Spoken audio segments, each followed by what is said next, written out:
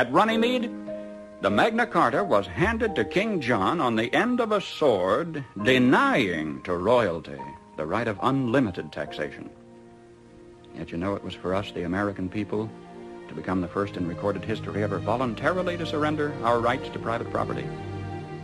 Oh, yes, we did. With an innocent-sounding constitutional amendment, the 16th, which says that Congress shall have the power to lay and collect taxes on incomes from whatever source derived, and we forgot to put any limit on the extent to which we could tax ourselves. Conceivably, we could be taxed out of all private property. We could be taxed not 70%, 80%, 90%, but 100%. We could awaken one morning and find that the government owns the farm and the house and the car and has a mortgage on the church, legally. Historically, whenever any nation has taxed its people more than 25% of their national income, initiative was destroyed and that nation was headed for economic eclipse. History says we'll roll forward on momentum for a little while, but we'd better get some more gas in the tank pretty quick. You see, ours is not the first, by George, good government to arise on the world stage. There have been several. Rome, Spain, and Greece, and China, and each enjoyed about 150 years at its zenith. That's just about our time in the New World. And then each decayed away. Not one of them was ever destroyed by anybody else's marching legions. Each rotted away, morally, socially, culturally, economically, simultaneously.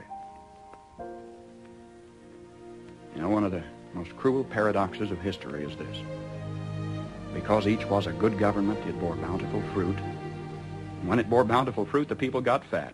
And when they got fat, they got lazy. And when they got lazy, they began to want to absolve themselves of personal responsibility and turn over to government to do for them things which traditionally they had been doing for themselves.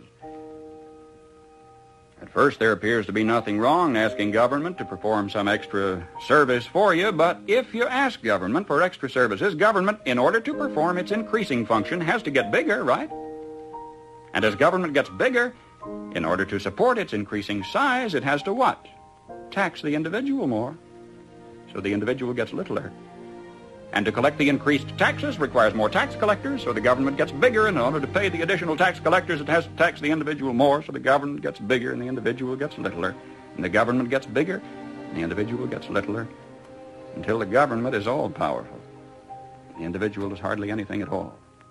The government is all-powerful. The people are cattle.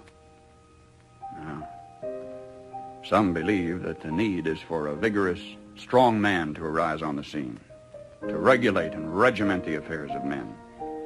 Yet history tells us there have been several such. Once upon a time, there was a nation great and powerful and good. She was suffering from the aftermath of war, from a depression. And then came upon the scene a leader, an idealist, self-confident, intolerant of criticism. Wisely, he limited his early activities to combating the financial depression. Nobody could argue with that. But in a while, he began to regulate business and establish new rules to govern commerce and finance. Some of them in diametrical disagreement with the God-made laws of supply and demand, but anybody who disagreed with those new rules was promptly fired. The national debt mounted alarmingly. Whenever anybody tried to tell him that governments, even as people, can go broke when they spend beyond their incomes, he said they just didn't understand deficit finance. Well, what do you say? Did he build on rock or on sand? I say on sand. I am satisfied with all my heart that if Uncle Sam ever does get whipped, here too, it will have been an inside job. It was internal decay. It was not external attack that destroyed the Roman Empire. Starting about 146 B.C., internal conditions in Rome were characterized by a welter of class wars and conflicts, street brawls, corrupt governors, lack of personal integrity and moral responsibility. And Rome passed into what history has recorded as the Dark Ages, lasting 1,000 years. Just by turning to the left, the world has gone in circles. Now either we will profit from the errors of their ways, or it follows as the night the day, our children are going to have to relive the Dark Ages all over again. How come, after thousands of years of experiment, our new nation has come so far so fast? All this in less than 200 years. What is the secret of our success? Well, I think it had to do with a basic American's creed. Perhaps it never passed the pioneer's lips in this form, but if it had, I think he would have said something like this: I believe in my God, in my country, and in myself. I know that sounds like a trite, too simple thing to say, and yet it's a rare man today who will dare to stand up and say, I believe in my God and my country and in myself, and in that order. Well, sir, when that early pioneer turned his eyes toward the West, he didn't demand that somebody else look after him. He didn't demand a free education.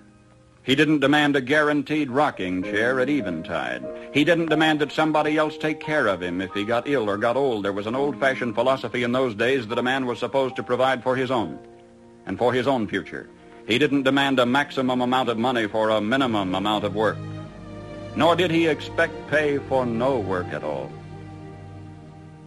Come to think of it, he didn't demand anything. That hard-handed pioneer just looked out there at the rolling plains stretching away to the tall green mountains, and then lifted his eyes to the blue skies and said, thank you, God. Now I can take it from here.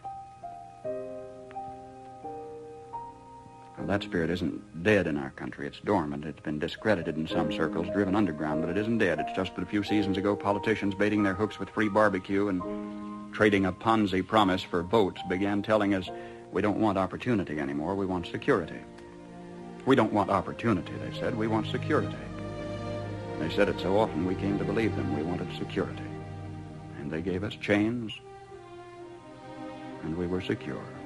Suddenly, with our constitutional guarantees depleted, with our national character eroding away, with our tax laws penalizing those who dare to prosper, with workers concentrating on how little they can get by with instead of how much they can produce, suddenly we looked overhead one day to discover that the first tin moon in space was a Russian accomplishment. That free men dragging their feet had been outdistanced by slave workers dragging their chains. And we were sore afraid. Perhaps this was a disguised blessing, too. Maybe a dramatic accomplishment by this Cold War adversary was necessary to get us off our dead centers and back to work again. If we can revive in ourselves, then in our youth, something of that basic American's creed, the horizon has never, ever been so limitless. For man stands now on the threshold of his highest adventure of all, his first faltering footsteps into space. 20 years from today, half of the products you will be using in your everyday living aren't even in the dictionary yet. We've got it made. If we just keep on keeping on, we've got it made. And if we don't, we will follow those other great nation-states of history into the graveyard of ignominious oblivion. History promises only this for certain: we will get exactly what we deserve.